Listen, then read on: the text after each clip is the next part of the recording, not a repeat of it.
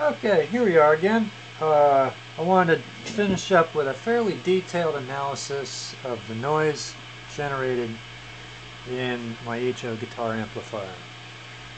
Now, what we're going to look at is, I'll just put it up here first. This,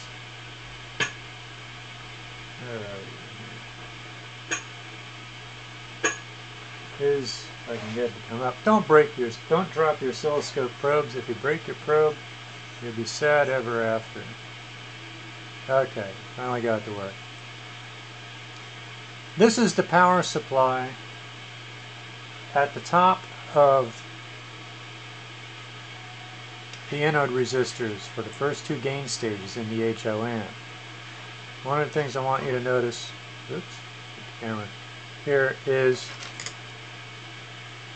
it's jumping around a bit, but there's an absence of any spikes here at the switching transient points, especially the off transient points.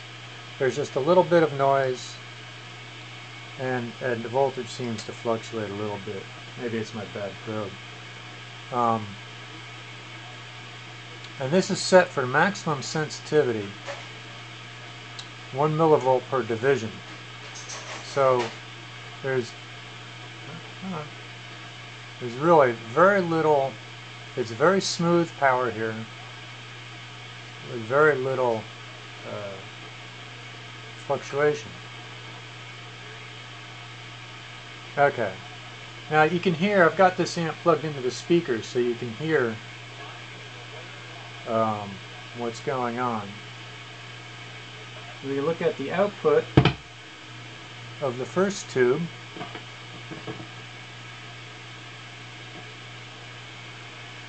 Nothing's plugged into the input, so the input's shorted. There you can see transients at the off switching points, and you can see a 120 cycle ripple in the output of the tube, but there was no 120 cycle ripple in the supply voltage. So it's got to be coming from somewhere. It's very interesting. Okay, next is we'll look at the output of the second tube.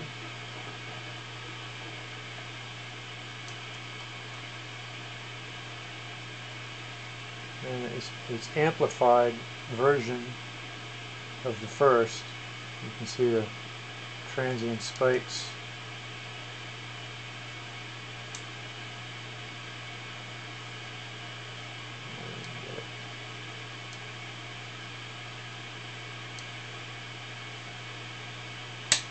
There we go. Quick transient spike. Alright, moving on. Look at the signal now.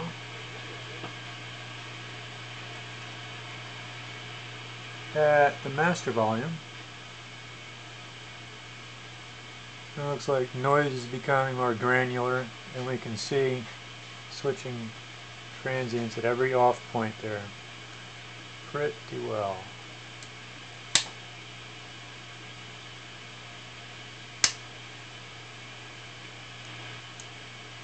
Alright, so looks like 120 hertz ripple with spikes at the transient points. Now I've switched the tube, the preamp tubes, from the last time. These are Ruby tubes, and the tube that's in there is highly microphonic, tapping on the tube itself, although it has less noise, as you see. Now, I ran spectrum of this noise that you're hearing now. I can show you a graph of that. Take a look down here at the spectrum analyzer.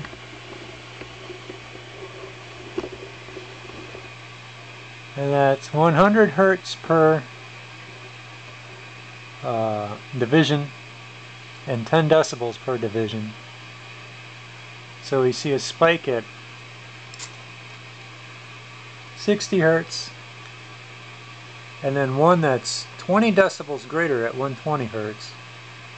Then all the rest are back down about 15 decibels lower than that, 12. It's interesting that